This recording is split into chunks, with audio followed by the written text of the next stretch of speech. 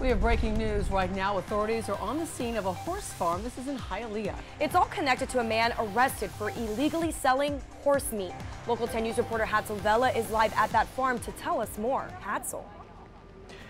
Christy, Janice, I can tell you that police have been here all morning long, and they just left a couple of minutes ago. But this is the property that we're talking about, and the suspect is Manuel Cotto Martinez, 70-year-old, charged now with illegally selling horse meat. Let's take you to some video from the Sky 10 over the scene earlier. The state attorney's office saying that, calling this the first successful infiltration into a close-knit and secretive world of an illegal horse meat operation in Miami-Dade County. It was a secret informant that told police what and where it was happening. Let's show you a picture of the actual horse meat that police say was being sold on November 10th. An undercover detective bought 20 pounds of horse meat for $140 from Cotto Martinez. They say that's $7 a pound. The suspect was told the horse meat was for a child with anemia, I should say. Apparently, it is a common belief that horse meat can cure and help people with anemia and other ailments. And Local 10, as you've seen before in this file video, has done stories in the past, oftentimes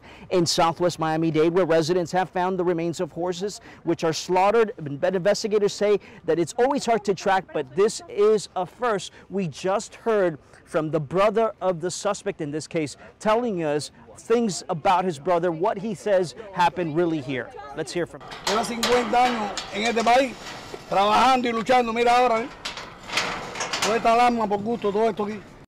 Let me step in your live shot.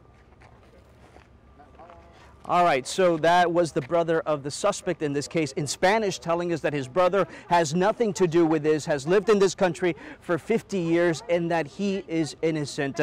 This gentleman has now been booked into jail. We're waiting to get a mug from him. Also likely will go through bond court this afternoon. For now, reporting live in Hialeah, Hatzel Vela, Local 10 News.